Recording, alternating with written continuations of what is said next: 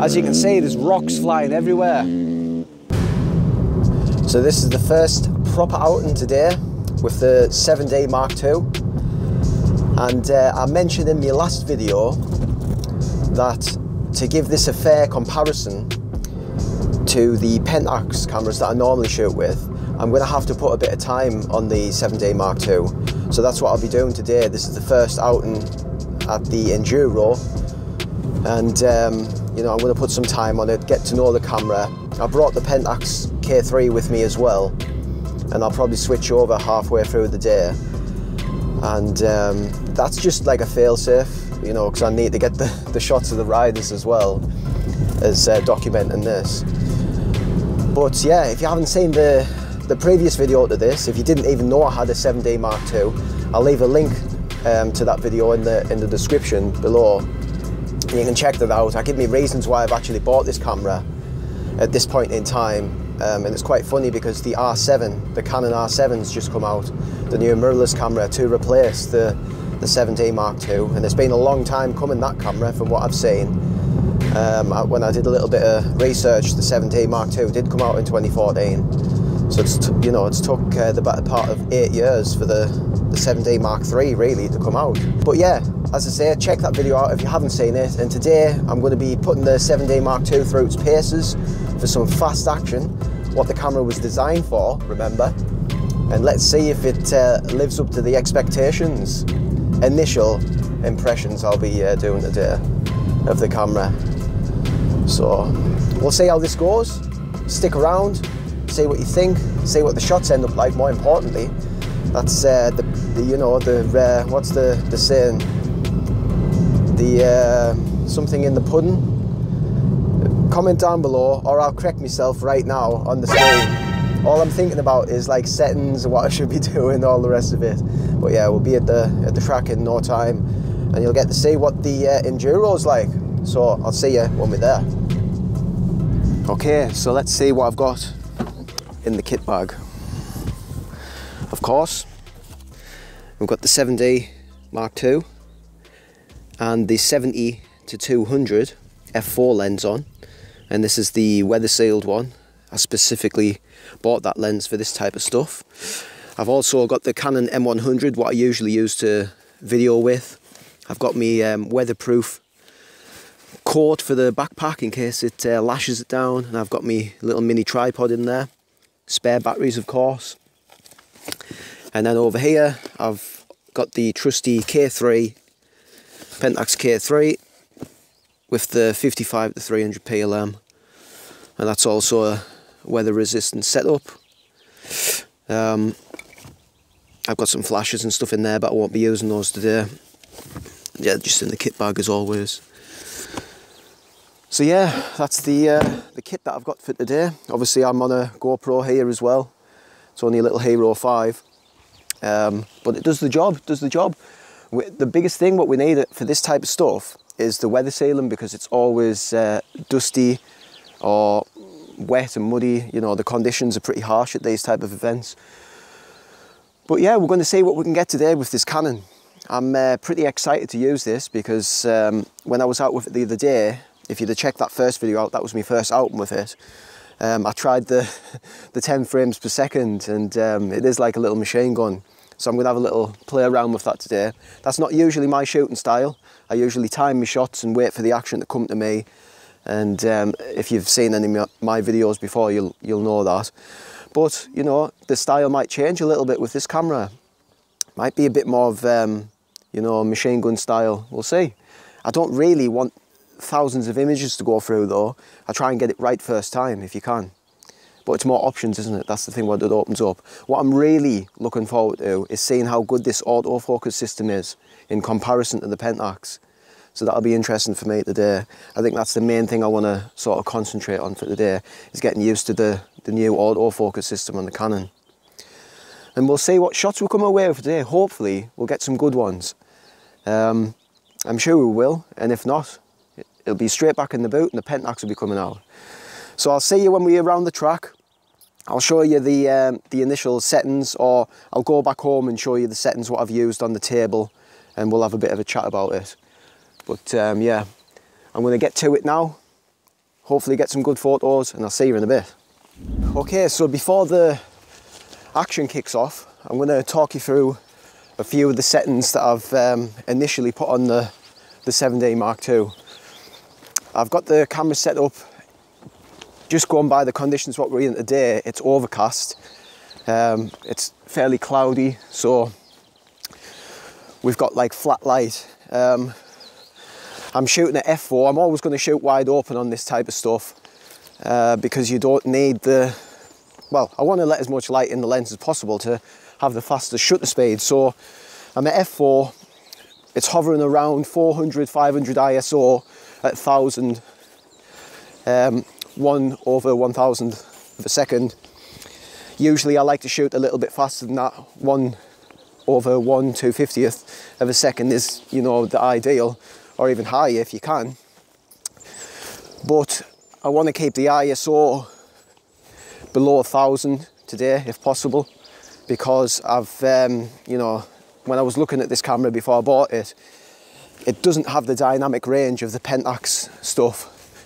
So I want to keep that in mind. Yes, I can prat around in post-production and do some noise reduction and all the rest of it, but just to be on the side of caution, I'm going to try and keep it at those settings round about. I'm actually shooting on auto ISO. I've configured the camera so that I've got control of the shutter and the aperture, but I've got the camera to figure out the auto ISO. For sports, I think that is, you know, it's the way forward really. For me anyway, personally, it works for me. Other people might shoot differently, but I like doing that. And yeah, I think that's the general setup. As I said, the lens what we've got is the EF 70 to 200 f4. It's the IS version, image stabilization, and it's got the weather sealing on it, which is a must, obviously, like I've explained, for this type of stuff. So that's the initial settings. We're going to find a spot. I know there's a river crossing down here, so we'll see if we can get some action going through there.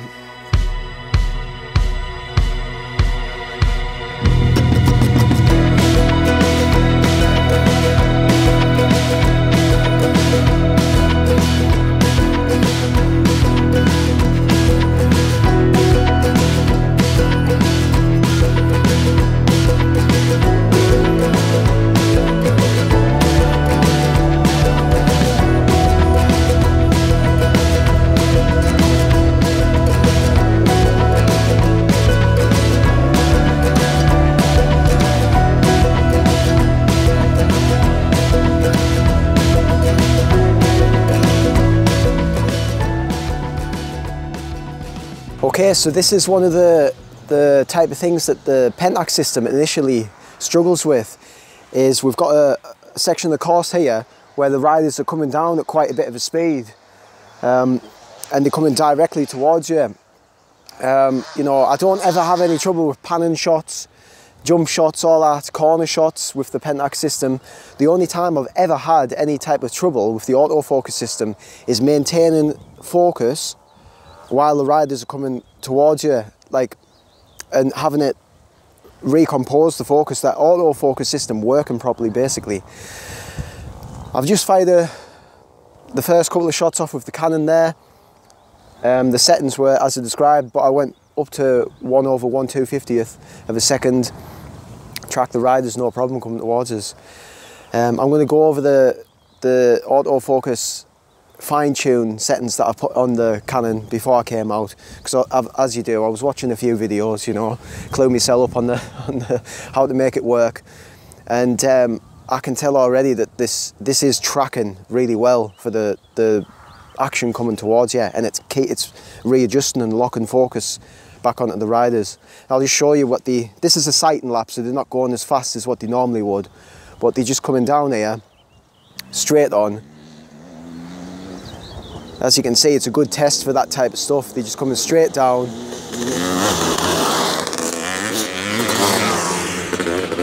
And the sighting lap, this is the first lap round. The rider's just getting to know the course, but once this lap's over, they're going to be going hell for leather, so it'll be a good test. And as I say, I've got the K3 in the backpack with the PLM lens on, which in my opinion is the best choice for sports fast action for the Pentax system, and it's a zoom lens.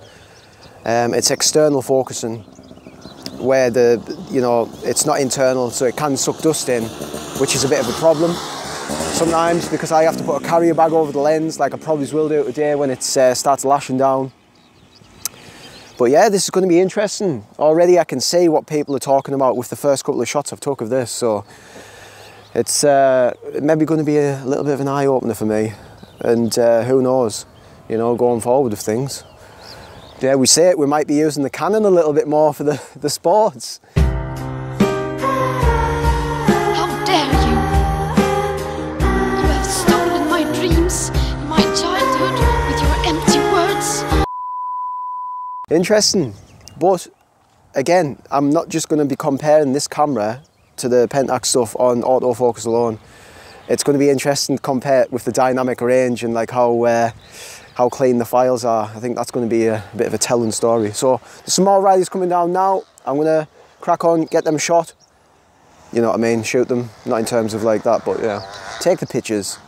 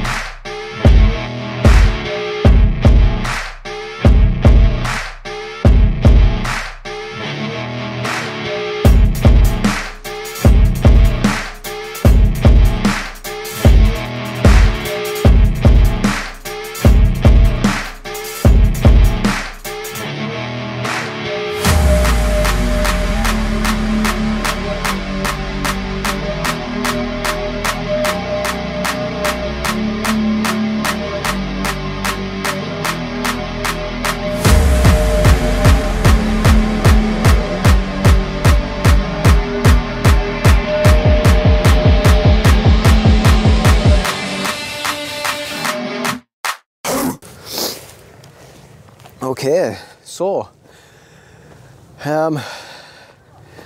it's coming towards the end of the day, and I haven't switched over. I haven't switched over to the Pentax. I think what I found is instantly is that this camera, the 7D Mark II, it tackles oncoming subject really well in comparison to the K3, the K3 Mark II, the K5. The K70, all of which are the Pentax cameras that I've used for this type of stuff, for action sports, motocross, enduro. I'm going to finish out the day with this camera. We're currently sat on 507 images, and I've been chimping, I've been looking on the back. A lot of them are in focus, so it'll be interesting to see the keeper rate, what I get today. I still need to get used to the camera, because I find myself like I'm looking for the back dial. On the Pentax bodies, you've got your aperture on the back, your shutter on the front, or whichever way you want to set it up. But yeah, I'm going to leave you with some footage now of me getting roosted by these riders, and I'll just be talking as I'm going through it, telling you the settings. We're currently at 1/800th ISO 160 f4, and what I found is as well, I'm not having to be at higher shutter speeds as much as what the motocross is, because the enduro, apart from the fast sections, is slower, so I'm able to keep the ISO down. So let's check these guys out,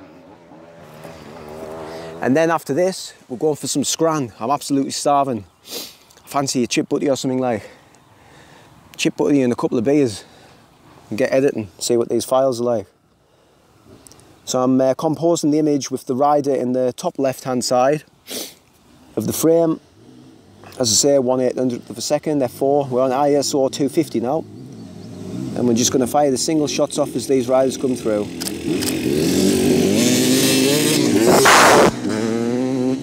So as you can see, it's pretty dusty now,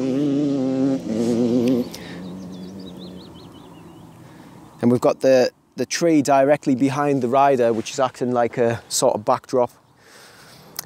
It's saved us today with the sky being overcast. We're not having to worry too much about blowing the highlights out. And what I have noticed straight away on this is, though, that if I just leave it to decide the exposure itself, i.e. I'm controlling the shutter and the aperture, the camera's taking care of the ISO, it's some of the white parts of the riders' helmets and stuff are bleeping like as if they overexposed, where on the K3, especially on my Pentax K3, if I leave it on a neutral exposure, or what the camera deems to be a neutral exposure, it underexposes slightly. I don't know if that's, I think it is actually a little bit of a known thing with the Pentax K3. I've not had enough time on the K3 Mark II actually yet to see if that's the case.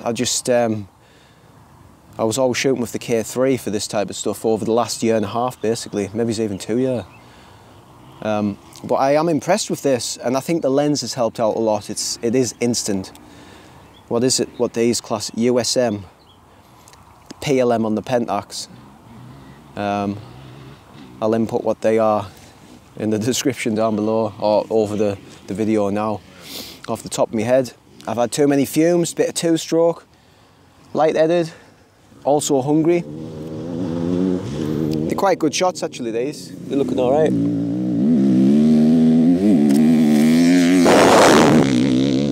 Oh. As you can see, there's rocks flying everywhere. Pretty hardcore like. But yeah, so far so good. I'm really enjoying using this camera actually. And the menu, surprisingly enough, coming from the M100 that I use for video most of the time, the menu on the Canon system's easy to navigate. It's the same as that M100 more or less, just a few different autofocus menu settings and stuff. And between the two, you know, I don't know what other people think, but on the Pentax system and the Canon menu, I find them two of the, I've used Nikon's the only other one I've used, and Samsung, an old Samsung NX1000. But the menu system on the Canon and on the Pentax seem to be intuitive. Both of them are easy to use. Things are set up in the right places. I've no trouble like just adapting to this. I think it did help, as I say, using the M100 to do video. I don't really use that camera for photo because it hasn't got a viewfinder. It's just the back screen on that camera. It's basically the same as the M50, but without a viewfinder. And maybe there's a few other little features taken away. It's not a bad camera though, and it's got the dual pixel autofocus, which really does help out for video. I've yet to try this obviously in video, but I think this was the first camera that came out with that dual pixel autofocus, just off research anyway.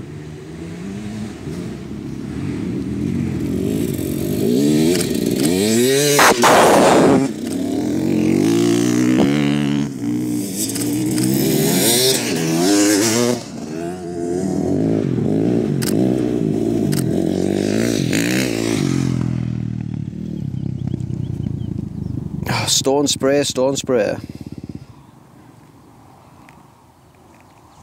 We are getting some decent images though. It's looking good. We'll just get one of this guy stopped here. Nice portrait, bike portrait type of thing. But yeah, the 7200, it really does help out fast focusing. When I was doing a bit of research on what lens to buy, at first I wanted the 55 to 300 equivalent. So I think from Canon that's either a 70 to 300 or a 75 to 300, and they do a consumer lens with no weather sealing or nothing like that, and it doesn't have very good reviews.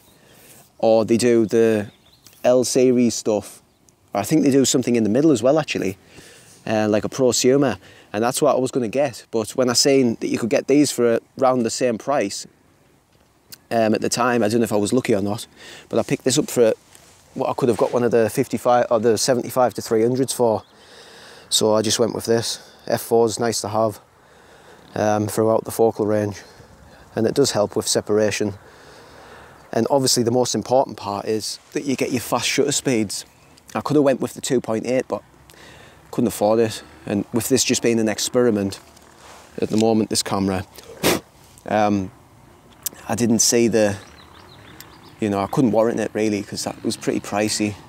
I just didn't know how this was going to perform. But so far so good, I'm happy with it. And I'm sure as the time, I put more time on it, I'm going to get more used to this. and we'll probably get better images. But I think we'll call it a day there. I've got enough images. We had sat about 550, 600 shots today. Not a bad outing for the first outing with the camera. I've enjoyed it. You know, like I say, I've got on with it well straight away. The fast focusing lens, I am amazed at the how well it focuses with stuff coming towards you. That's the big thing that I've struggled with in the past, where I've only been able to get a couple of shots, maximum like 3 shots in a row of riders coming towards you, where this, I think you can just... I actually haven't held the shutter down, I've just been doing single shots today, like. So before I go, I might put it on the 10 frames per second and give it a bit of machine gun style. But yeah, if you found any value in this and you want to see what I do going forward and how I get on with this and compare it obviously to the Pentax, give the video a thumbs up. It'd mean a lot if you can subscribe. Again, we're nearly 1,000 subscribers, and yeah, it's all good. I'll see you in the next video. I'm out for now.